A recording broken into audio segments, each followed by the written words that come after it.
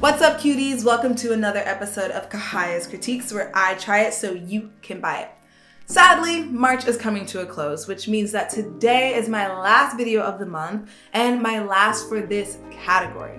If you follow my Instagram accounts, you know that last week was my birthday and I am currently running a birthday giveaway that ends tonight. So if you're not already following, go and check out my last few posts so you can see how you can win a Kahiya's Critique product.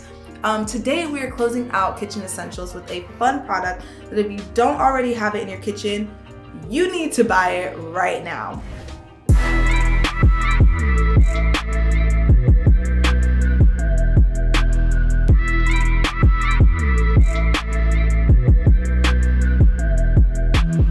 I discovered this product recently while looking through Amazon, and when I was telling other people about it, I found out that apparently I'm late to the game. So for those of you who also haven't heard of this product until now, let me put you on. Let's get into Kahiya's Critique number 6, the meat chopper. This product is a kitchen utensil that has 5 blades used to efficiently chop foods and was inspired by aircraft engines. While it takes the name meat chopper, no worries if you don't eat meat, this product is still super useful. It can be used to mash eggs, mash potatoes, it can crush tomatoes or strawberries for juice or sauce, and I've even read that some people have used it to make their own dog food. I've used it on meat, but one thing I am actually really looking forward to using it on is to make guac. So once I find the perfect avocado, I will be using it to make my own homemade guacamole.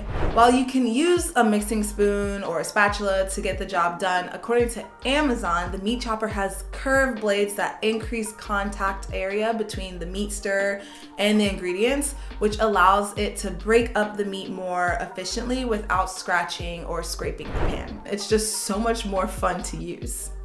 One caveat though is that these curves do make it a little bit harder to clean, but it's nothing too difficult. And like the other kitchen essential products that I've critiqued during this month, this one is also BPA free, dishwasher safe, and can withstand high temperatures. And of course, it comes in a bunch of different colors. This time I opted to get my favorite color, which is baby blue.